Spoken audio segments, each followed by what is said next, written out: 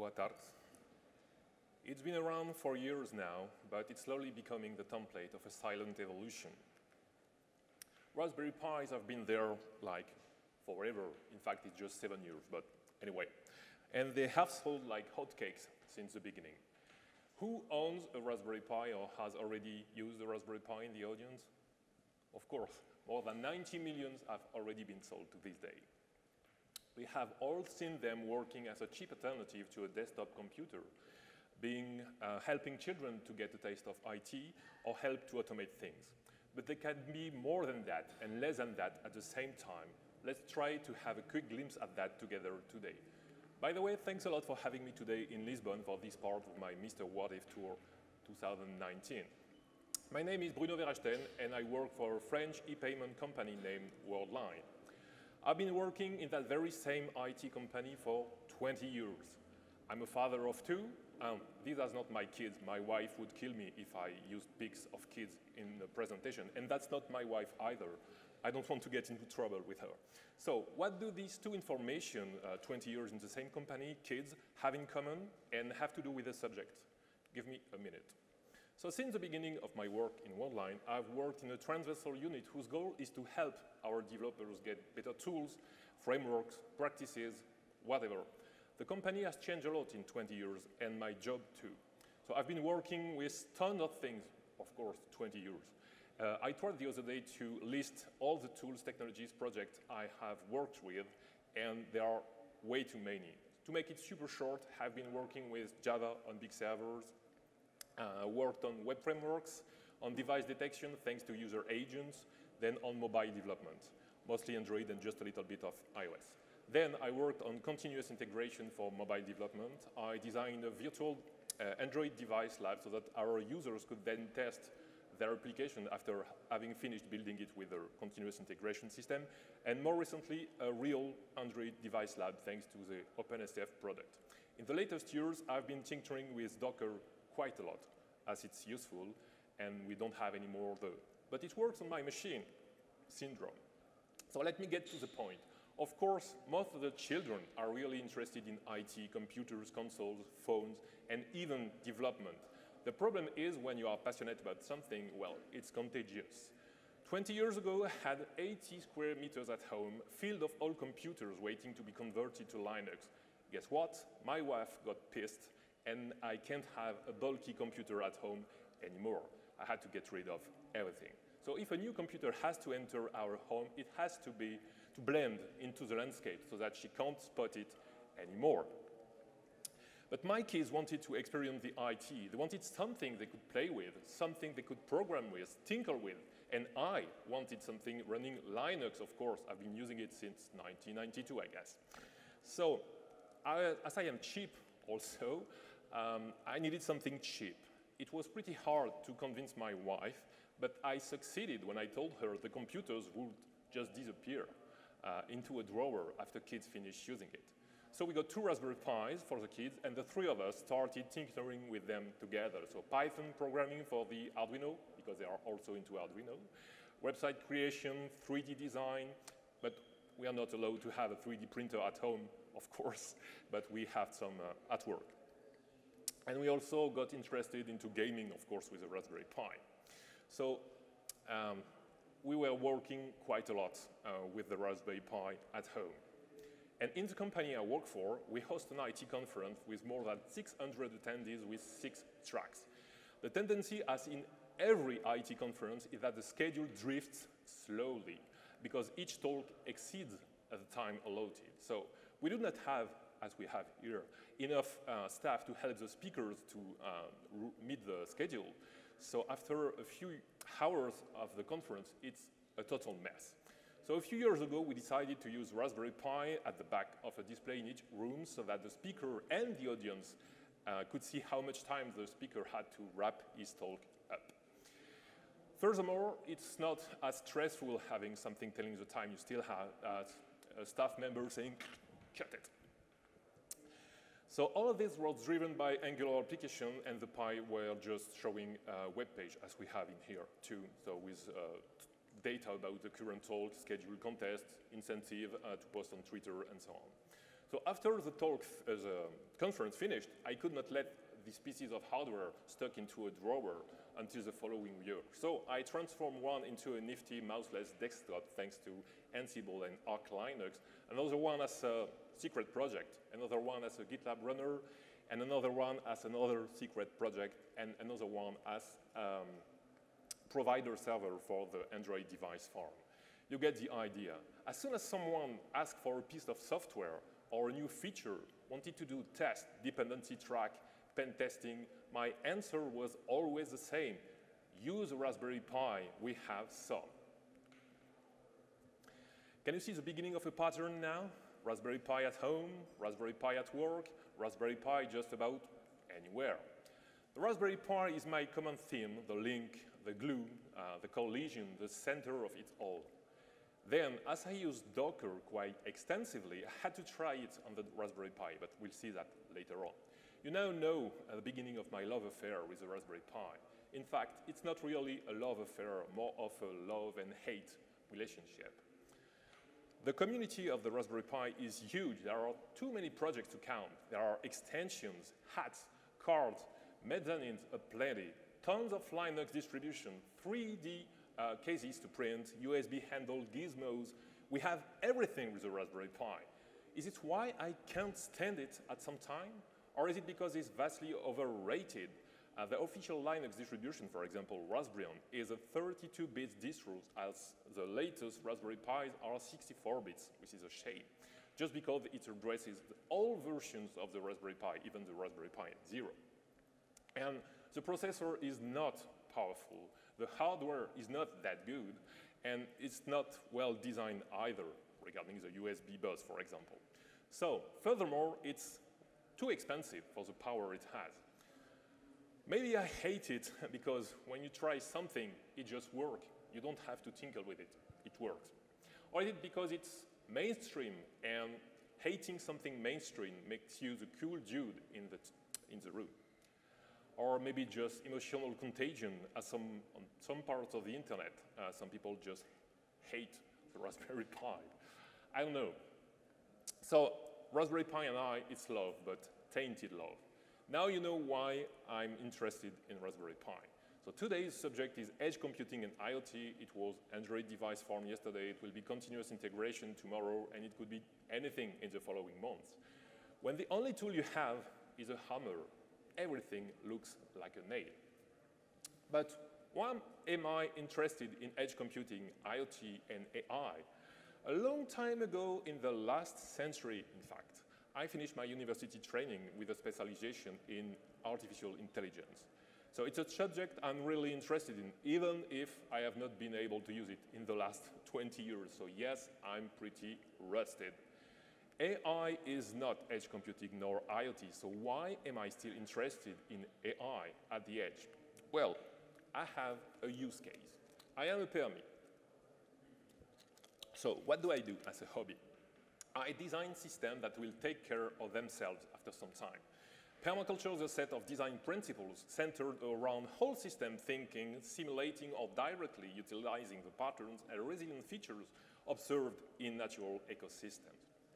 So these systems are really efficient and mostly use low-tech, which I love, or no tech at all. In the latest years, I've been using high-tech as a spice, a catalyzer in low-tech system to give a high level of boost to something really simple. So to establish a garden, a farm, a neighborhood, a city, whatever, in permaculture, you need tons of plants. So I'm growing lots and lots and lots of plants, starting from seed. So with greenhouses or polytunnels, so that I can get the plants for cheap. Yes, I'm cheap. So this does not go very well with my day job, as I travel quite a lot for work. I have there encountered multiple times dead plants when coming back, being because of too much heat, too little water, surprise frost, too much water, or undesirable visitors. The first enhancement would be using sensors and just reporting what's going on with the greenhouses. I did that. I could then be alerted with a notification on the smartphone when being 1,000 kilometers from home. Hey man, your plants are currently dying. Have a nice day. How frustrating. That's like the car used to tell you, hey man, your engine just encountered overheating. Have a safe way home on foot. The next step could then be tracking the temperature change with Grafana, for example, before it's too late. But it's not much better, in my opinion. You can see before the greenhouse, which is critical temperatures, that it's going to fail. But you will, at the end, receive the stupid idiot light message. So, of course, I could go full-fledged low-tech by using window-operated with phase change mineral walks so that they will ventilate the greenhouse by themselves when the greenhouse reaches a certain temperature. But it doesn't take the wind into account. And it's too basic to really work efficiency for delicate seedlings. So the decision is taken when the temperature of the top part of the greenhouse reaches a certain level, which is not totally related to the temperature plants experience at the bottom of the greenhouse. Furthermore, depending on the season, opening too soon could make some plants ill or even kill them, as the temperature drop could be massive. I could also go low-tech with the heating or the watering of the plant, but there are too many variables to take into account to have something really reliable.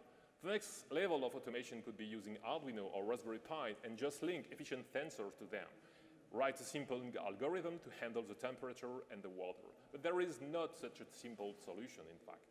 You can do it, but there are so many variables that it would take years to develop. And each greenhouse is different because of its size, its materials, its orientation, its momentum. So there will be a different algorithm for each greenhouse.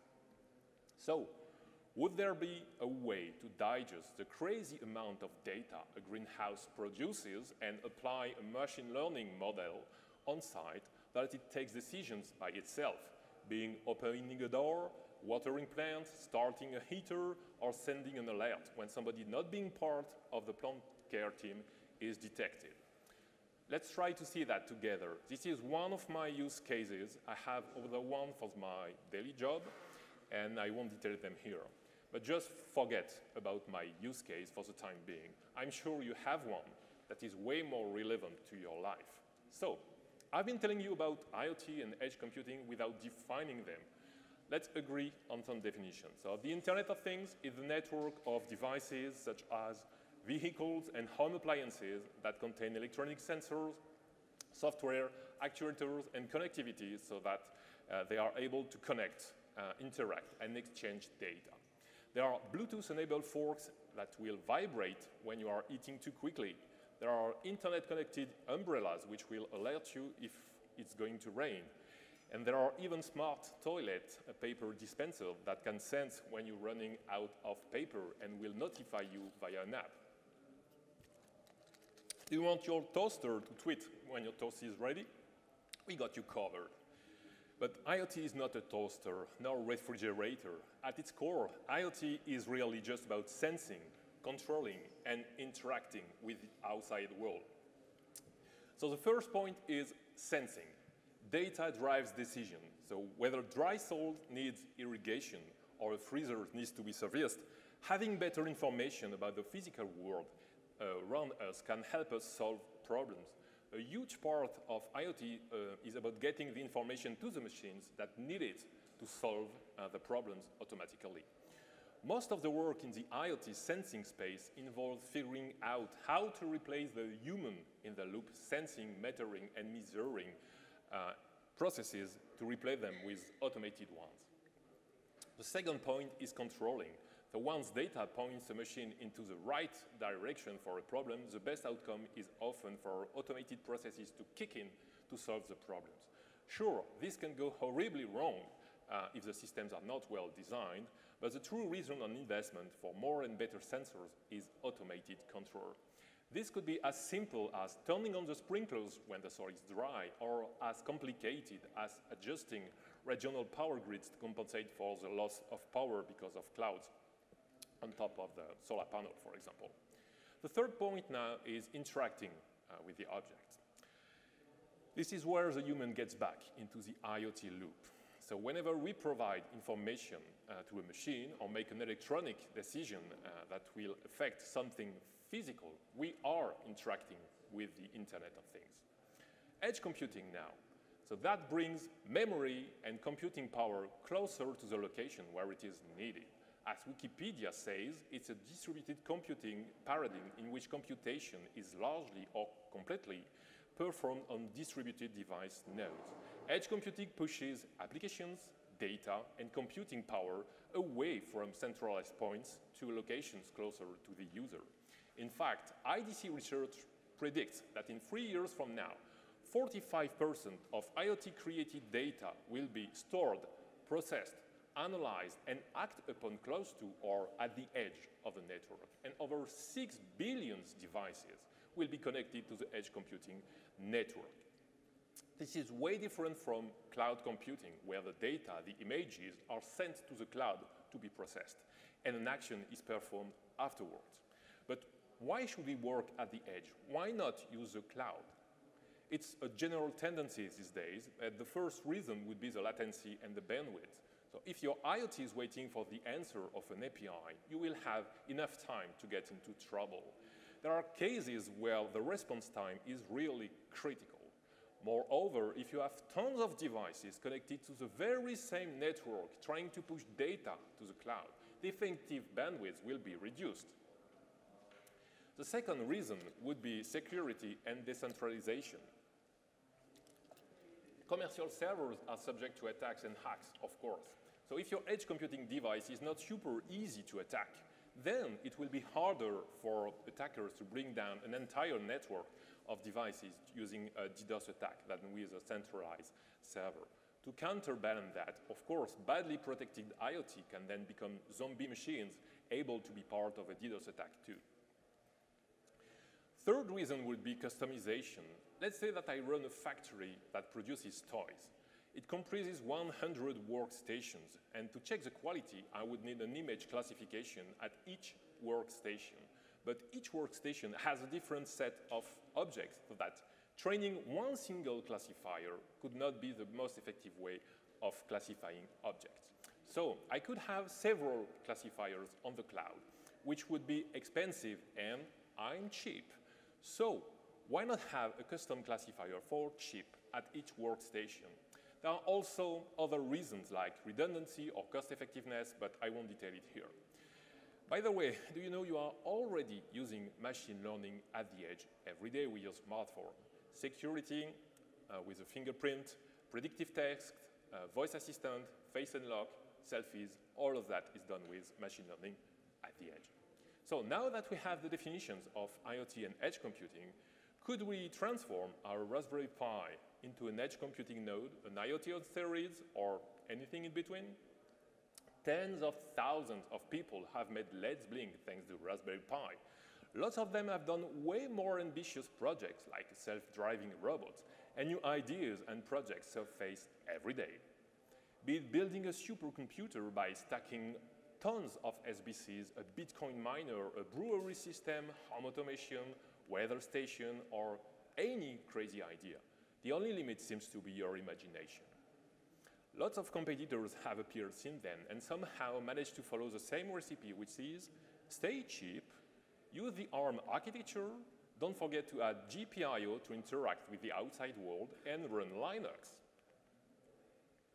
Some of them keep the same Pi suffix to show they're part of the same impulse, like the banana Pi, the orange Pi. Some others stay on the plant theme, like the Pine 64, and others play on other suffixes to be visible, like Odroid, for example. The last ones have a personality of their own, like the Beaglebone. Don't know why. So to do the same kind of things that we do with the Raspberry Pi, we could have chosen another fruit, like the orange, or a banana, a rose apple, or another edible-themed SBC like the potato, or something even less palatable like a pine cone, which is not that good. Whatever floats your boat, as long as the card supports a recent version of the Linux kernel, and who knows, maybe Docker, that could be interesting. There are lots of cards to choose from, so you have to make a list of your prerequisites before ordering one. How much memory will it need? 256 megabytes, 4 gigabytes, anything in between? Should it have a GPU, NPU, FPGA? What about the storage? Good old SD card, eMMC, M2. Should it have camera input, HDMI output? Nothing at all. And regarding the network, should there be fast Ethernet, gigabit Ethernet, Wi-Fi, LoRa, mobile broadband? Would you need USB? What about GPIO pins? How many would you need? Should you be able to use a real-time clock? Would you need it to be battery operated? What about the operating system? Linux, Android, anything more exotic? What about OTG? Would you need a very recent kernel or not? Would you need a specific hat, cap, mezzanine to extend the features of the card? Should be able to run Docker? There is no one-size-fits-all in the SBC field, so you have to choose your weapon. Of course, these little bits can be used as servers. They run Linux after all, have fast Ethernet or gigabit Ethernet, and have plenty enough memory to run a web server, a small database, a weblog, a NAS server, a seed box, a home media server, or any kind of server, as long as the software you need is supported. The possibilities are endless.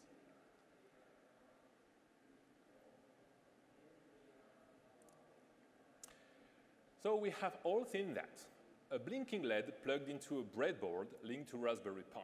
That's almost the first mandatory step when you want to interact with the outside world. So the number of difficulties is quite high. I don't advise you to run your nuclear power plant with sensors plugged into Raspberry Pi, but having your own Raspi drone sounds pretty cool.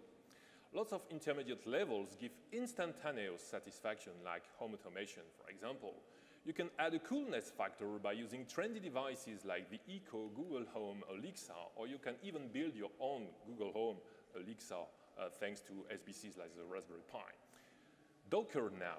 This has been quite a craze for years now. It's used almost everywhere and mostly on big x86 servers. I use it every day and must admit that it made my life easier as a developer, because with Docker you can run the same software as you would without it, but so much easier as all the configuration and the dependency hell have already been done for you. It will run the same way on your development laptop or any virtual machine or on your shiny and expensive server.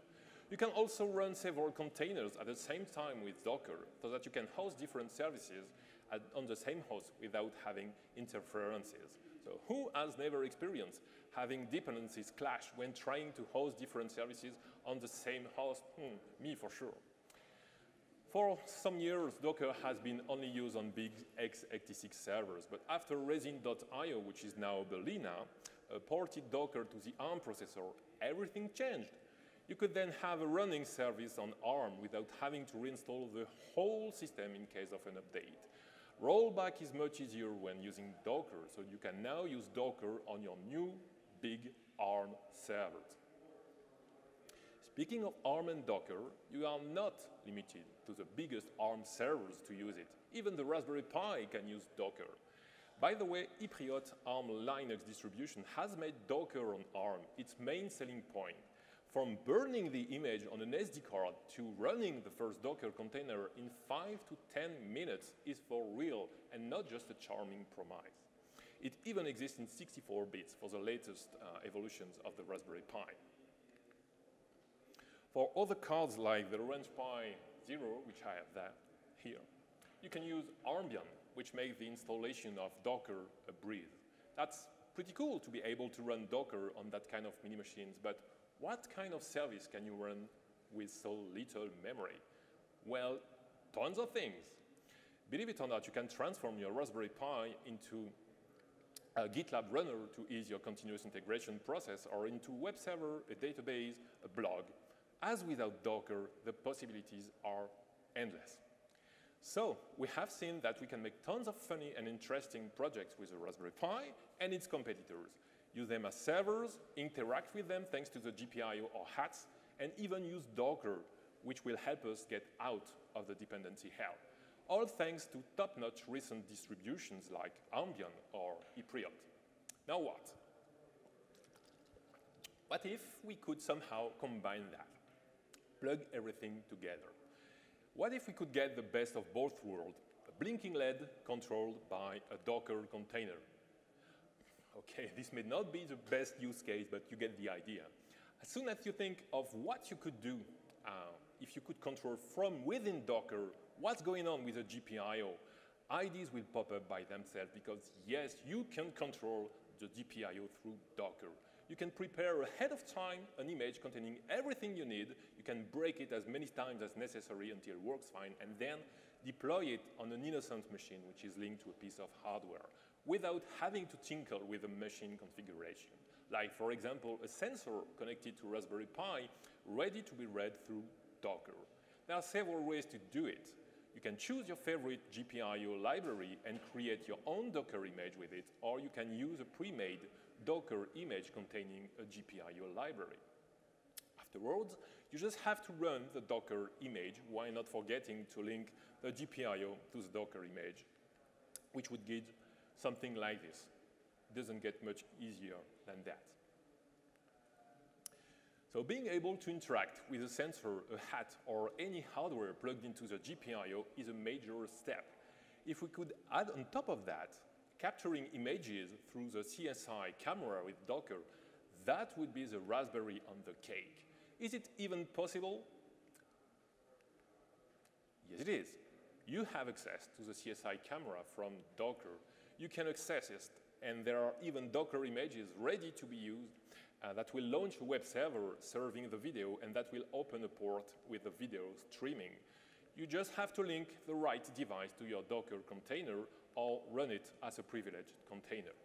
That's a nice step in the right direction. So what do we have now?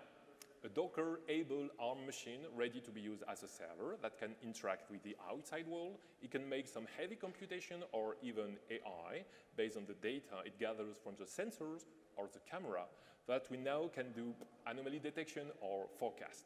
We can also report on specific hardware, for example, like a lava lamp for failed build or a Google Home notification message. That's interesting, but can we do any better? With this configuration, we still need to use a power plug, Ethernet, or Wi-Fi, so that we're not really on the edge of anything. Could we simplify or make the device more independent? Some devices can handle power over Ethernet natively with little hacks or hats, so that you could get rid of the power plug and let them operate just about anywhere, as long as you've got Ethernet nearby. We still have to be next to a plug of some sort. What if we removed the power adapter limitations? The Pi juice, for example, could be the solution if coupled to a solar panel or any other solution that does not depend on the grid. For other SBCs, there are other solutions, but most of the time it looks almost the same. It's a mezzanine of some sort hosting a battery on top of the main card. So we are not far from happiness. No more wires for power, and we could get rid of the Ethernet cable too, but we still depend on Wi-Fi, which may not be convenient depending on the location of the device. The one last upgrade to the device on the edge could be the use of LoRa. So this technology allows very long-range transmissions, supposedly like 15 kilometers in an open field, so with low power consumption. Of course, you have to be able to get in touch with a LoRa gateway in that range, and the data range is not super exciting. It's 27 kilobits per second at most, and you're not allowed to occupy the bandwidth all the time. So it won't be the answer to all your questions about using a Docker-able ARM device on the edge without any access to the grid. It will never allow you to send pictures taken by the camera, for example, but you could send results about what it found in the pictures. Your sensors, devices, motors, sprinklers, whatever, equipped with LoRaWAN will send data to the gateway they can reach, and these gateways will send this data to an application server, which will then get in touch with your code, thanks to HTTP or MQTT, for example, that knows what to do with this piece of data. But is there a way to use LoRa easily with a Raspberry Pi? Yes, indeed. You can find hacks to transform your Raspberry Pi into a LoRa thing, even the latest Raspberry Pi 0. So you can transform your Raspberry into somehow LoRa gateway with that very same card, or spend more money and have a full-fledged gateway instead. Now we are talking. We have a low power off-the-grid ARM device running Docker and able to interact with the outside world while exchanging data with the rest of the internet and the LoRa devices around it. That's not bad. But is that really computing on the edge? I think it is a nice blend of IoT and edge computing. But why should we bother with LoRa? Couldn't we use directly mobile broadband on the SBC? Of course you can. Some USB keys that provide GSM connectivity are handled by Linux on Raspberry. Some SBCs have mezzanines with SIM card slots so that you can get network this way too. Some other cards have a SIM card slot and lots of other gimmicks too, so that you could start sending your data on the internet just after unboxing your card. But will there be a good 4G connection where your device will be located? And are you ready to pay each month a fair amount of money for your IoT device to get access to the internet? And what about it getting stolen? So why not getting a cheaper subscription and just send text messages? 2G is widely available afterward, even in the countryside. But you would have then to be able to catch the messages on the other hand, so that you're able to process them. So that means another card at home or at work with another mobile broadband subscription and tons of headaches. Another drawback of using a mobile broadband is the power consumption. Sending an SMS is way more energy consuming than sending the same message with LoRaWAN. Using LoRaWAN is just a matter of finding the right card, hat, USB key, and being part of the right network. But once it's done, you won't have to pay each month to get LoRa on your connected part of the world. That's free. LoRaWAN gateways are there for you, forwarding your packets to your application server automatically. You already got it, I'm cheap. And LoRa has been designed to be as cheap as possible. So cheap, in fact, that you could get LoRa-able sensors for very little money. These sensors could send your LoRa gateway-able SBC data that it could then process and forward through the core network to your application server. It's so cheap, dependable, and disposable that even cows get some. I know we are not sheep nor cows, but if cows can get some, we should too, but maybe not on our ears, but in our cities. So what do we have now? Another grid SBC able to process some data to interact with the outside world by using sensors, cameras, or maybe even engaging mechanisms, starting motors, and even being able to get and send back data to your application server. We could have several of them acting as end nodes, processing images, sensor data, taking decisions or drawing conclusions, and sending back data to others acting as gateways. Now what? We have seen earlier that the Raspberry Pi could be used for AI with TensorFlow. Of course, there is also Docker image for that. So could we use our out-of-the-grid, somehow internet-linked, Docker-able SBC to process the data coming from the edge of the real world? Yes, we can. First of all, you have to train a model in the cloud or on premises, and then you will be able to run it on the Raspberry Pi or on any SBC able to run Docker. You can, of course, use some more powerful board like the one with the Rockchip 3399 to get more accurate or faster results, but you can do even better. You can also add hats to SBC that will bring powerful inference for models in areas such as predictive maintenance, anomaly detections, robotics, and many more. You can find hybrid boards with programmable logics, FPGA, that are able to do much better than only with a CPU. For example, this one is able to process 69 images per second compared to a good CPU, which will only do 2 per second. On the other hand, you also have cheaper and more specialized boards, like bundled with a camera, that can do some image recognition, for example, thanks to a specialized ARM library. You also have cameras that support the same SOC that some SBCs with AI extension chips called NPU, like the Rockchip 3399 Pro. So the Pro is like the original, except for the addition of an up to 3.0 TOPS performing neural network processing unit, NPU. This NPU supports TensorFlow, TensorFlow Lite, Caffe, and other deep learning models. So as I said before, machine learning development is done in 2 stages. As for TensorFlow on the Raspberry, an algorithm is initially trained on a big set of sample data on a powerful machine or on a cluster. Then, the trained network is deployed into an application that needs to interpret real data. So this deployment stage or inference stage is where edge computing is really useful. For this kind of boards, you have an intermediary step which will convert the trained model into something which is understandable by the NPU, the specific chip for deep learning. Now, let's say that you have an aging SBC, which is good as taking pics or getting sensors data, but which fails at inference because it has a poor performance, like Raspberry Pi 2, for example. So you want to keep it because the time you invested on it is quite high, and you don't want to invest into another one and redo everything. So what if there was a way to run something at the edge of your edge computing device? Could we call that dangling on the edge computing? Just kidding. So not at the edge of the edge device, but what if we could delegate the work to a specialized piece of hardware that we could link to that aging SBC? This USB stick is a RangePi AI stick that supports Caffe, PyTorch, and soon TensorFlow.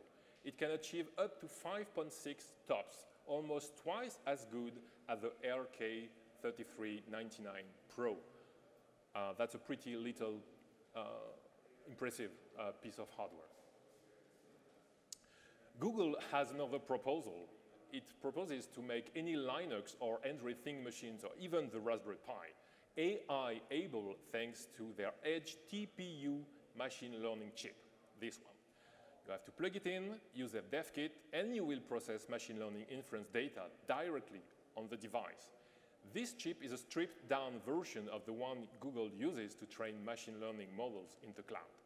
So, of course, you will have to train your model in the cloud beforehand with some sample data, but that opens quite a lot of opportunities for low-end devices located at the edge.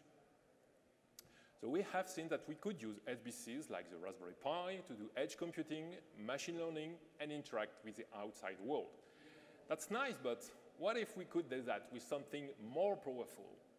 So powerful, in fact, that you could use virtual machines on top of it. So VMware made an announcement last August about their ESXi product. So it's a purpose-built bare metal hypervisor that installs directly onto a physical server. With direct access and control of underlying resources, ESXi is more efficient than hosted architectures and can effectively partition hardware to increase consolidation ratios and even cut costs. So their ESXi will now support ARM processors, or a few implementations of the ARM processor, like the Marvel Armada 8040. And VMware precised it was designed to run at the edge and not in the server rooms. So for the example, the server was running in a wind turbine. So I don't know what kind of data this was gathering and how, but USB and SDIO 3.0 are supported on the Armada 8040. So we could imagine sensors, cameras, or any USB devices plugged into that card. So to me, it makes sense to have ESXi on the edge. It's always safer and easier to push a new VM rather than to flash a new version of a firmware. So let's hope for other SOCs supported by VMware so that interesting and affordable, as I'm cheap, boards can be used to pop ARM VM running Docker and do AI on the edge. Speaking of affordable, since then a big part of ESXi has been ported to the Raspberry Pi so that we now have ESX Pi. So does it make sense on such a tiny platform? Not at all. Or more precisely, not really not yet. For the time being, it allowed ESXi developers to get bugs out of their code and push it down to the x86 platform afterwards. So today, VMware is clearly positioned in standby for the IoT. So IoT getaways are one of the future use cases that focuses some of the attention. So in a few years from now, we get that in our homes, in our companies, there will be hubs grouping management interfaces of most connected objects. It would be some kind of virtual architecture that would free developers from hardware constraints while concentrating and isolating these modules on a single platform, like what we know today about server virtualization. Now, what if we used exotic pieces of hardware, like an Ethernet switch or a TV box? In fact, at work or at home, we are already next to tons of ARM-powered hardware. So this particular piece of hardware is a ClearFog router with a very powerful SoC and 6 Ethernet plugs. So why not use that with Docker to provide network to lower-end devices that would be linked to sensors? So I know it's a router and not supposed to run Docker, but I don't care. It's kind of pricey, but Hypriot OS is already running on this beast, so it would work out of the box. But let's keep focused. We wanted something cheap. There are a ton of cheap TV boxes on Amazon, AliExpress, Dealexstream, and so on. Some of them are sporting a powerful SoC, have lots of ports, and can run Armbian for the price of the Raspberry Pi. So for 35 euros, you get a working TV box with its power supply, running Android TV, and able to run Armbian. That's super cool. So I'm currently investigating this field, but that's not a plug-and-play solution. Sometimes the GPIO is not soldered, so that you have to do it by yourself. Most of the time, there is no GPIO at all, so this card won't help us in that matter. So I don't expect to have a complete solution with a TV box soon, but that keeps being interesting for me. Now, do you remember my use case at the beginning? So greenhouses, plants, sensors, AI on the edge. So am I done with that? Did I succeed in it? Does it work? So Docker works on my machines. TensorFlow works within Docker. I have access to LoRa sensors and gateways. But the most difficult part is getting everything off the grid. I tried with a solar panel and a power bank, then more sophisticated systems, but for the time being, I have not been able to find a very good solution for very little money. Of course, you can make it work for cheap, but that's not a long-term solution. So this is a picture of an SBC running a website off the grid, and there are quite a few parts that cost a lot of money. The second problem I have is creating the right model with TensorFlow. Of course, I have a huge load of data coming my way continuously from the greenhouses, but there is no automated way to say, this is a case where you should have opened the door, this is a case where you should have watered the plants, and so on. But until I manage to solve that, I can still use another model and have my SBC tell me that it sported a cat, a mouse, a raccoon, or a human being next to the greenhouses. To conclude, if you're interested in machine learning and already have a Raspberry Pi gathering dust or stuck in your pocket, wait no more. You will find tons of tutorials for this card, but you can also follow more general introduction to machine learning.